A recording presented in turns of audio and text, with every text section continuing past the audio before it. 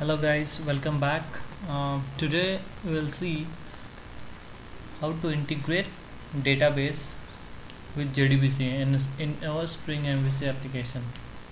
Okay, so what we'll do, we'll manage a list of contacts. I'll not manage, I'll not create any separate view or something like that. I'll just show up how it actually operates.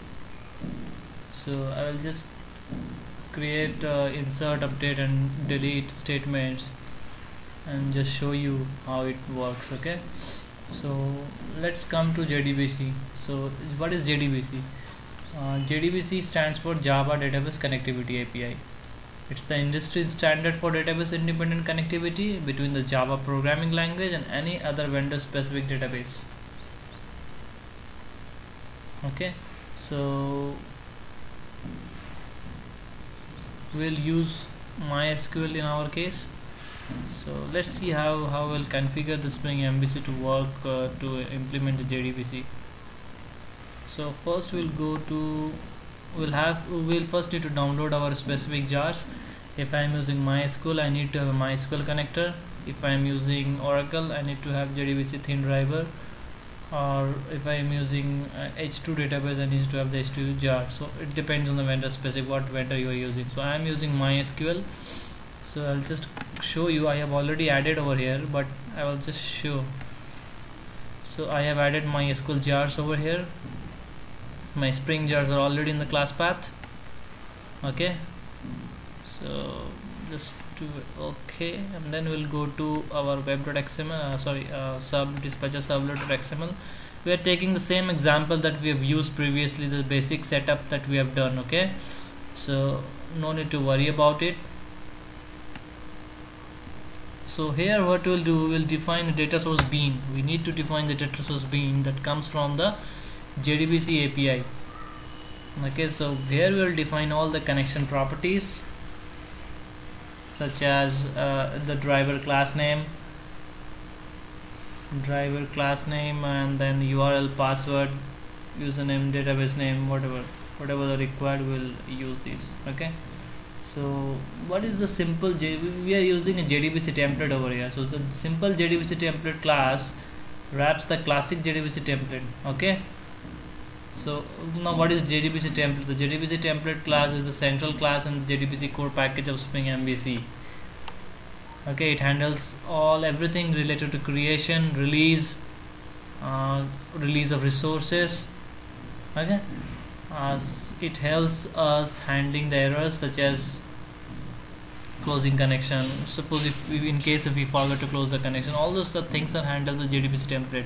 So before actually going on to the code, I was just simply explaining you what is JDBC template, because this is what we will be using more and more in this example.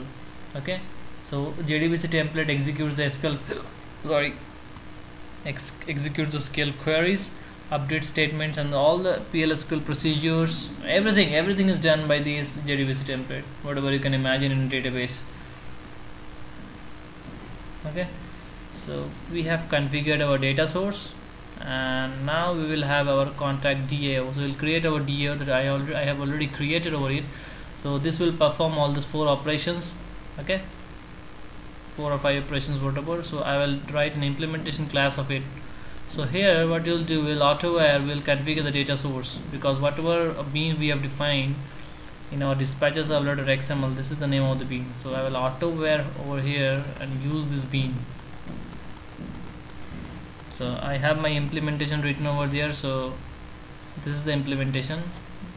So in that implementation, the data source bean is auto-where, and let's write an example of inserting a data. So I have the insert query something like this. So here I am calling a JDBC template and creating an object of JDBC template, because whatever operations, whatever we can do in database, it's all handled with the JDBC template over here. JDBC template is a basic implementation, and it's present in the JDBC core package. Okay, it also catches JDBC exception and translates them to the into a more stable or a more meaningful information. So everything we can imagine is done with the JDBC template. That's it. So let's start with it. So what I've done is I've created JDBC template object and I've passed the data source over here as a reference. Okay, so JDBC template, we are we're passing the data source as a parameter. Okay, so the data source should always be configured as a bean. It is mandatory to configure data source as a bean in the Spring IOC container. Okay, so this is how we have configured as a bean, because until unless you don't configure, you cannot use it, this bean. So contact URL. So this is JDBC template, and what I am doing over there is I am executing a JDBC template update, and what I am passing over here, the SQL, the query that I have created in the templates, the kind of prepared statement that we used to use in a normal JDBC, and I've assigned those values over here: connection.get, contact.get ID, contact get name, and default 23. So let's take a look at our contact table. So this is my contact table having three fields basically. So this is all those 3 fields that I've set over here, and if I execute it, will run. So let's take a look at it. So I'll uncomment everything, comment everything and uncomment the insert one. So let's take an example. I will insert the record with record edit 12. So I have not done anything extra over here. I'm just doing it in the default URL just to show up, because okay, so just see how it works.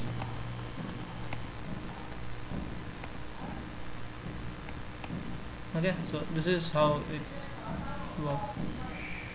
So it's the same way we can create an update statement as well. See, there are things that we can do. I have uncommented this thing because this is the way we used to do in normal Java, the normal JDBC. It's not too much different, but yes, Spring provides something known as JDBC Template. This is the central class that handles everything. So I can still create a query and then create a prepared statement out of it, and then create and get the result set. But there's a long process that we do basically. So I'll just show you how to get the user list, because that's a bit more interesting. So I need to get the contact list from my database. So what I will do, I'll create a JDBC tab as before we did, and then we are using a new contact row mapper. So what is the concept of a row mapper, right? So the concept of row mapper is that we are mapping our contact row mapper. Okay, this is an interface provided by Spring JDBC. There is an interface known as row mapper, and my contact row mapper class implements that interface. So let's have a look at the contact row mapper class. It implements the row mapper interface. Okay, and what it does is it just maps the rows in a result set on per row basis.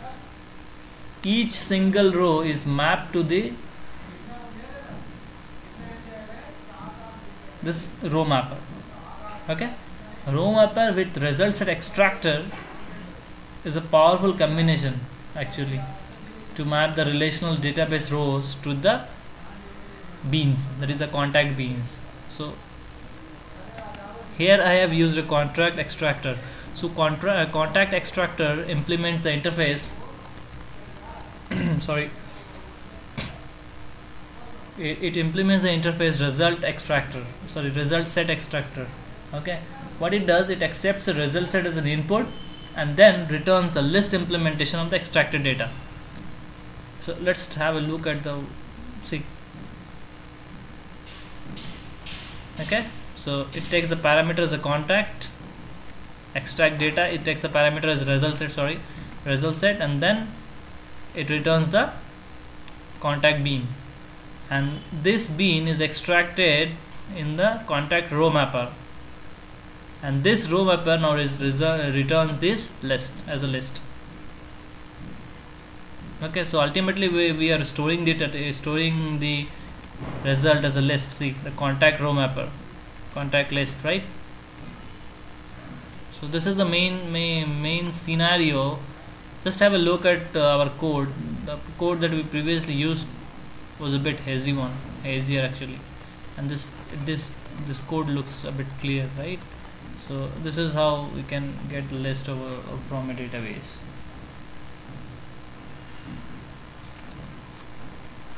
Okay, I think that's understandable. So overall, JDBC template is the ultimate solution here. Okay, we can do many things using this JDBC template. Lots and lots of things used.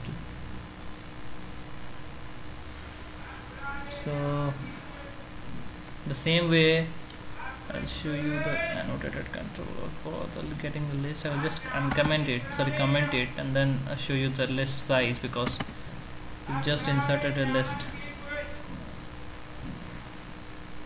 So the data, I am just printing out what is the size of the list. So this is 3, and it should give the output as a 3, right? So this is what it gives. I have not used in standard code, but yes, I have just used to show you how it works actually. So I have the contact DIMPL being defined over here, been declared over here actually, and the data source. These are two most important things. So if you have database, you can use it by using the property configurator, So you can configure your database properties into some property file and use that property file over here. That also you can do the same way, this way. I'll show you in case if it's needed. Please leave your comments over there.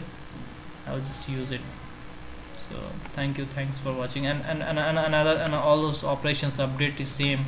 Update, it doesn't have anything extra, so I've not shown over here. Update and delete are same basically. Okay. So I'll update this code once, and please leave your comments below.